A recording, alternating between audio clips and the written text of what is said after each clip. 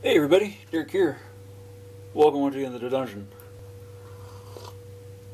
Excuse me while I slip my coffee.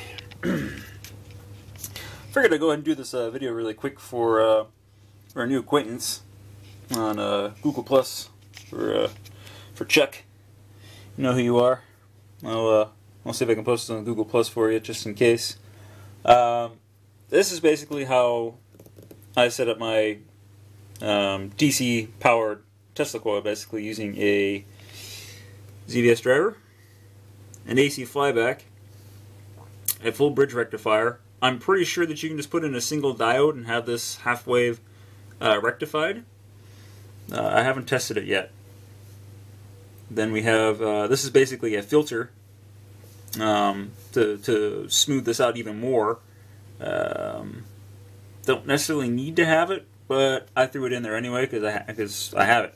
So it's basically filtering that high voltage converted DC now to smooth it out. And then we're going to have a charging choke here, L1. I basically use the secondary remote. For example, I actually used this one right here, the secondary, or I think it was either the secondary or the primary. I think it was the secondary, and what I did was I shorted out the primary. I'm pretty sure if you look back at my video of it running and I give a really quick overview, I'll probably tell you which one I shorted out. I forget. My apologies. But that's going to be L1. That's L2. I just drew this out just now, and L3. So that's your primary coil, secondary coil, obviously for the Tesla coil, which is RF earthed. So you got your charging choke. You have your tank capacitor. In my case, was 18.4, 11 kV. So my typical, if this was an NST, my typical value for the tank capacitor, which would be about 36.8 nanofarads. In this case, it's halved.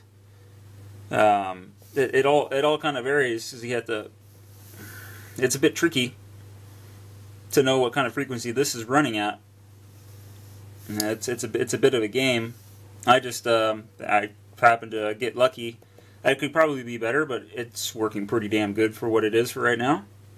So I whatever value I had for my NST setup, I halved it. So that's just one string. There's your spark gap, and there's your primary, and there's your secondary. So in my case, my secondary. On my primary, let's see here, I had to go down or go up one tap. So 1, 2, 3, 4, 5, 6. I'm on the 6th tap. Normally I'd be in between 4 and 5, right there. So I had to go up one tap, and then as you can see, there's my setup right here for the ZVS. And these are just two AC flybacks that I put in series, so I can get some more voltage out of them. There's the ZVS setup, and this is the capacitor that goes across it, which was 720 nanofarads at 400 volts. And here's the full bridge rectifier right here that I built a long while back. And Sparky suggested it's just a bunch of 1N 4007s. Yeah, so I would have to think that's it's quite a bit of them to get up to that amount of voltage. I mean, you can kind of see that it's pretty ridiculous. 80 kV. So each leg of that full wave rectifier, that'd be about I think that's 80.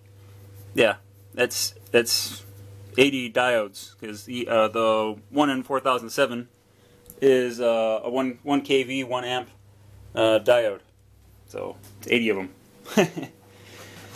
And that's about it. I also use this one right here, this other AC flyback.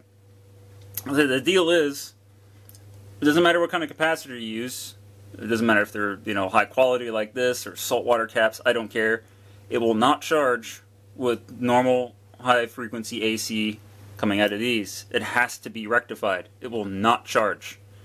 That's why I posted on Google Plus to you to just hook your flyback across a capacitor and basically arc out the capacitor to see if it charges. If it doesn't charge, you killed the internal diode.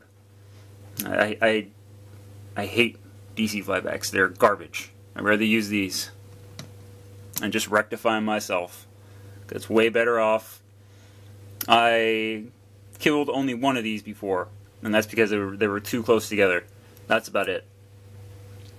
Yeah, there's not that much else to say. The charging choke is also pretty handy, so if you do have a mott, go ahead and throw it on there. And I'm pretty sure it was a secondary that I used. And you're just going to short out the primary here. These two terminals, you're just going to short those across. Yeah, that's about it. Pretty straightforward. I wish you the best of luck, man. I hope this kind of helps out. So, you know, I'll kind of put it right there. That way, if you want to copy it down or just look at it, and I'll go ahead and put in the specs into Tesla Map, and I'll just double check all your calculations and see if we can get this guy going for you. Yeah? So, cheers, everybody.